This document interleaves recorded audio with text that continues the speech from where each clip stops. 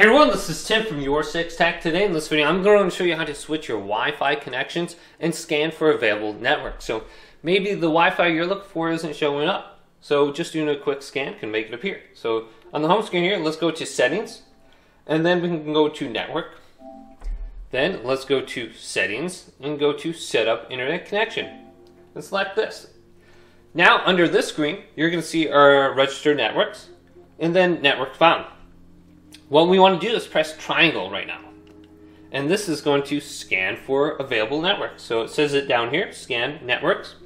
So if there is a new connection that is popping up, this is going to refresh this page. So maybe you just plugged it in and now it's turned on. Well, you can scan for it and you can find under this list now. Now you can go to the network and you can press options right here. You can scan for networks. Otherwise, you can change the Wi-Fi frequency band. Maybe you only want to connect to 5 gigahertz connections, which is going to be a little bit quicker. It says if you change this setting, you'll be disconnected. Okay, let's go to OK. Now, I'm only going to see 5 gigahertz connections, and this is going to be a little bit quicker connections. And then we have 2.4 gigahertz is going to be a little bit slower, but it's going to have longer ranges. So you can decide which one you want. So Scump is a 5 gigahertz connection. And this one is going to be quite a bit quicker. So we can always back out and then we can test the internet connection right here so we can see which one we want to go ahead and have on. So I'm going to go to a different network now and connect.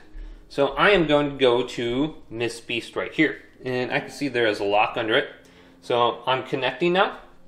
And if this is your first time connecting, you might have to type in a password. Since it's a registered network, all I have to do is select it and I can switch back and forth really quick. So here's my networks found. So if I went to one of these, I would have to type in a password. So hopefully this video did indeed help you out. Leave it a big thumbs up and subscribe to my channel down below for more tech up videos coming up next on Your 6 Tech.